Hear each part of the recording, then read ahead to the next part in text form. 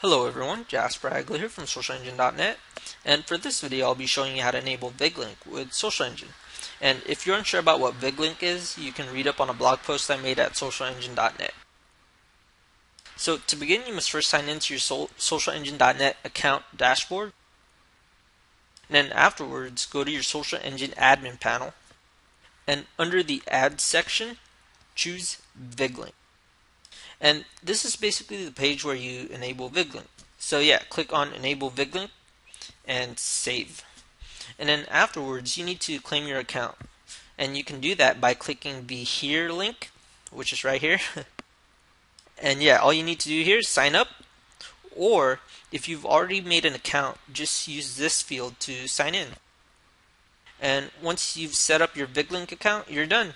Yeah, so congrats, you've successfully enabled Viglink into your SocialEngine website.